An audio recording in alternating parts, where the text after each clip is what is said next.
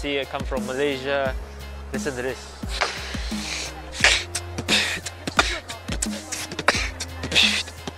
Instant noodle. This is a instant noodle from Malaysia.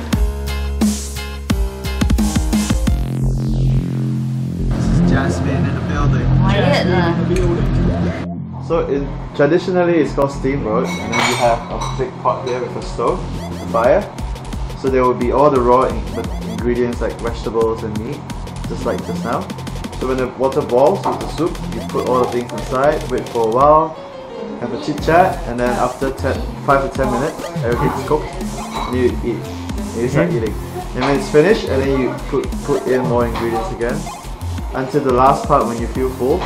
Then you put the noodles, and the soup has already been going through so many ingredients. It's very fragrant. And then after that you can, it's like that whole steamboat process. And you put some paprika also?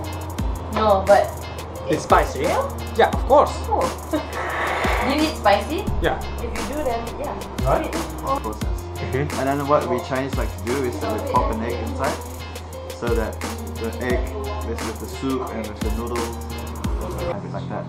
So what we're doing today is instant curry noodles, which we miss a lot. So we thought of doing it steamboat style, so that you can try both kinds of flavors inside. Great.